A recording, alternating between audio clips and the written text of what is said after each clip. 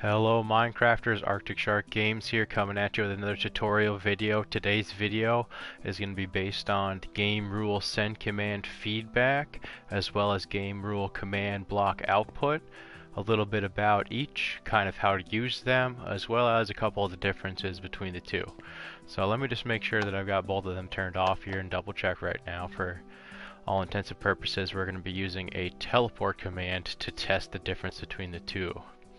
So right now, if I press the teleport button with all of these game rules false, I will currently see nothing come up in the chat. So bam, I just teleported across here, nothing comes up in the chat. So if I wanted to type in commands in the chat and receive feedback from them, or if I wanted to turn off feedback that I was receiving in the chat, I would go ahead and type in the chat window / game rule send command feedback, and then if I want to turn it on, I would put true, and if I want to turn it off, I would put false. So we're going to put true. So send command feedback true, hit enter in the chat window. You can see right there, it pops up on the screen. Send command feedback has been updated to true. So now, with command feedback set to true, if I press the teleporter button, you'll see it pops up in the chat window and says you've been teleported to such and such coordinates. So what that means is any commands that players or myself type in the chat window, or any commands that related to myself only, will pop up when you have the send command feedback rule set to true.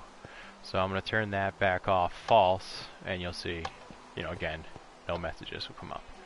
So a different option that you might want to use if you're trying to see kind of what's going on with commands running in the world is command block output game rule.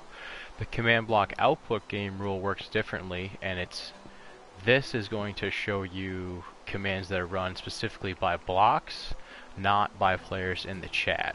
So command block output game rule, if you turn that on true, can clog up the chat window quite a bit on a large world or a server, but still might be something that you want to check out. Another option for you, if you just wanted to see one command, the feedback on just that one rather, would be to turn on previous output on this.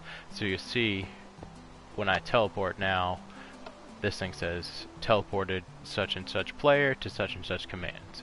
So you don't have to use this command block output necessarily if you're just trying to find an error in one command, but nonetheless, if you want to use the game rule command block output, you would type in / game rule command block output,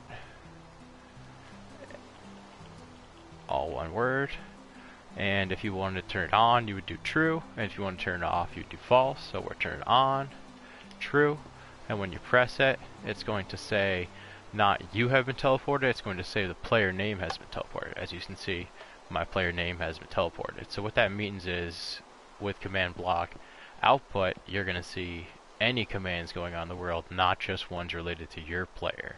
You're going to see all commands going on in the world. So we're going to leave command block output turned on, and we're going to turn feedback on, and now you'll see that you get two messages there. One because I've been teleported, one because the player name has been teleported. So we'll turn all these back off. That way my chat window's not all clogged up, and now nothing happens. So one more time, just in case you guys missed it, send command feedback. This is the command that you're going to want to type in the chat. If you want to type this in, turn it on, you're going to type in true. If you want to turn it off, you're going to type in false. And then one more time for the command block output, you're going to type this into the chat, true to turn it on, and the same deal here, false to turn command block output off. Alright, well, thank you guys for watching. Please go ahead and give me a like and subscribe over here, Arctic Shark Games on YouTube as well as on Twitch, if this video helped you out. This all for today's video. I don't want to dive too deep into commands. The next video we're going to be doing here is coming at you shortly. Thank you very much, guys.